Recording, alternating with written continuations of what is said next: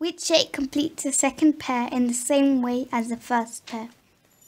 So we have here a three-sided shape, which is a triangle, is the same as another three-sided shape, which is a triangle.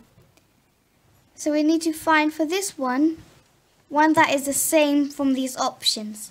So option A, we have a shape with 4 sides. Option B, we have a shape with 3 sides. Option C, we have a shape with 6 sides. And option D, we have a circle with no sides. And here we need to find a shape with 4 sides. So we know the answer is A because this side is 4.